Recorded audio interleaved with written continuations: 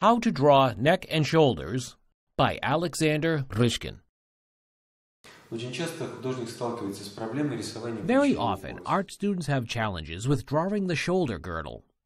In this video lesson, we will learn how to correctly connect a head with the neck and the neck with shoulders in portrait drawing.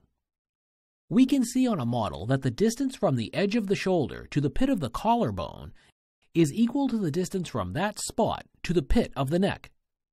Because shoulders are symmetrical, the same would apply to the other shoulder as well. So, we can divide the total width of the shoulders into 4 equal parts in drawing. The two outlines of the shoulders point to one point at the top of the oval. This is the place of the 7th vertebra of the neck. In male models, the chin is usually on the same level as the 7th vertebra of the neck. The distance from the pit of the neck to the chin is equal to the distance from the chin to the base of the nose. This distance is also the same as from the trapezius muscle to the bottom of the ear. Here's this proportion on the model.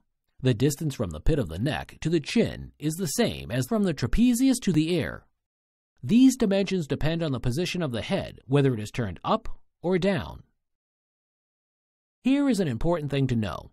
The distance from the trapezius to the ear always stays the same, while the distance from the pit of the neck to the chin can be bigger if the head is turned up or smaller when it's turned down. So you always need to keep the correct distance from the trapezius muscle to the ear in drawing. This will help to position a head on the neck with precision. At the lateral edge, the collarbone connects to the shoulder blade, the bony end of which is called the acromion. The cross contours of the trapezius muscle point to the lateral half of the collarbone.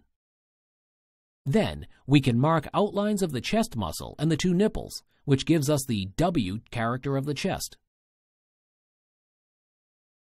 This character is inscribed by the edge of the shoulder, the nipple, and the pit of the neck, and then repeats on the other half of the chest.